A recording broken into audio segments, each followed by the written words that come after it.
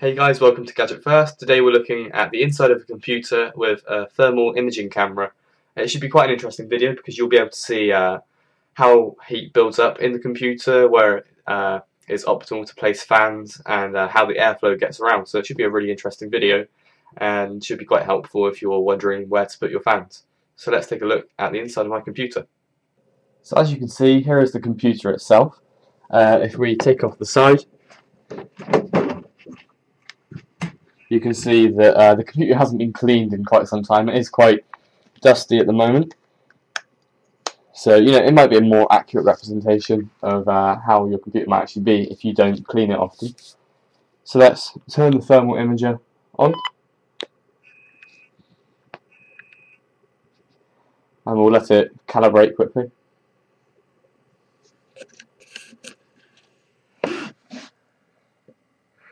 Now, so initially, you can see just how hot the graphics card is. The graphics card is currently running, well, it's not running at 40 degrees, but it is, the overall heat of it is about 40 degrees. So let's take some thermal images now, and then you'll be able to get a better, less shaky look at the computer.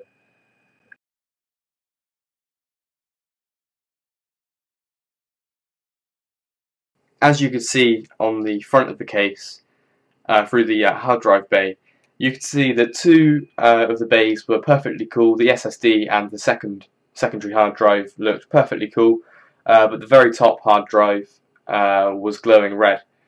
This basically means obviously the top hard drive is running harder, but if we take a look now, you can see why. Right then, so this is the front intake of the computer. And as you can see, we might not be able to see actually, but there are two fans behind the hard drive bay sucking in cool air from the outside. So obviously, the first two hard drives are going to be in the firing line of this cool air, meaning they're going to stay cooler, whereas the top bay isn't in this path of fresh air. So you're not going to get the cooling effect of it on your top hard drive. So that's obviously something to look out for. I'm sure it's not going to make a blind bit of difference, if you're just a normal user. But if you're a server user and you want your hard drives to be cooled to make sure they last the longest they possibly can, it's something that needs to be considered. You need to consider how well cooled the hard drives are to make sure that they last the longest they possibly can. Something else to consider now is that the graphics card is probably going to be the hottest running part of your computer. When it's running flat out, it's going to be letting off a lot of heat. Reference cards usually have a blower configuration where they suck in cool air from here and exhaust it out the back. Whereas you see this is a non-reference card. These are made to be just the best cooling graphics cards. They don't care about the rest of the system, it's just purely they care about the graphics card. So this is going to heat up the rest of the system, especially up here. I mean, I can just feel the warmth. I don't need to put a thermal camera to that. You can feel how hot that is, and it's not even doing anything at the moment. So you're likely going to get a pocket of air between the graphics card and the heatsink. Now this is especially true if you have a really large heatsink like this, because it's going to block heat from just flowing upwards. So you're going to want to configure your fans something like this. So you are sucking hot air off of the graphics card and depositing it out up to the top, where it's being sucked from the case fans at the top of the case. You can also have it the other way around, so it's sucking in cool air and depositing it out the back. You're definitely going to get better CPU cooling with that, but not necessarily better overall case cooling or better graphics card cooling. So that is something that is top priority if you've got a really high performance graphics card and or you've got a really big CPU heatsink. So now we're going to put the side of the case back on the computer and run some GPU and CPU intensive processes and games, and then get back with the thermal camera and have a look then. So we're running a few tests here. The webcam frame rate will probably be awful because we're running both the CPU here and the GPU here really hard. We've got the GPU up to 70 degrees. It's been running for a few minutes on Combustor, and the CPU isn't overclocked, but it's running flat out on Prime 95, running at about 60 degrees at the moment. The GPU itself is overclocked to 1.2 gigahertz here.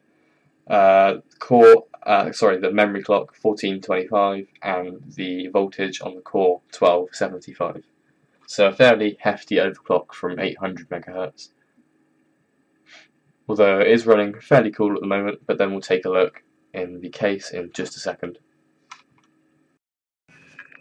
Now looking at the results after the computer has been running some intensive processes, the biggest difference that I can see is there's a massive pocket of hotness, hot air and heat around the heatsink. Not on the CPU heatsink itself, but around it. The whole motherboard around it just seems to be really hot, especially the RAM.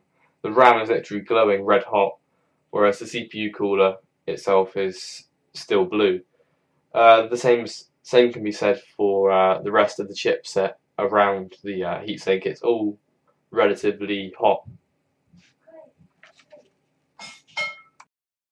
So looking at the main differences between when the PC is running flat out and when it's idling is not actually the CPU or the GPU temperatures, but in fact it is the RAM temperatures, which is quite a surprising result. I wasn't expecting that, to be honest. The difference between the two temperatures, looking on the Fluke software on the PC, when the computer is idling, the RAM is not too much above room temperature. You're talking 36, 37 degrees. Obviously, it is hotter than room temperature, but it's not significantly so. When it's running flat out, we're looking at about 55 degrees, which is significantly hotter. The hot point when it's running flat out is 55 degrees on the RAM. So it looks as if the heat coming off the back of the GPU is going up, and it's being absorbed by the heatsink of the CPU, which is dissipating it quite efficiently because it's got a lot of surface area and two big fans on it. But the RAM doesn't fare quite as well because obviously it's got small heat sinks, no fans. So if you're using a lot of RAM intensive applications, you're going to want to get better heat sinks for your RAM if you don't already. So that's obviously something to look out for. So thanks for watching. I hope the video has been informative and useful for you. We'll be using the thermal camera in more videos, such as case reviews and reviews on other components that don't necessarily have their own thermal sensors built in. We won't be using it for graphics cards because obviously it has its own sensors for temperature, unless of course we want to test a certain component on the graphics card. But we will be using the thermal camera more and more in new videos. So thanks for watching, and hope you subscribe and like if you liked the video.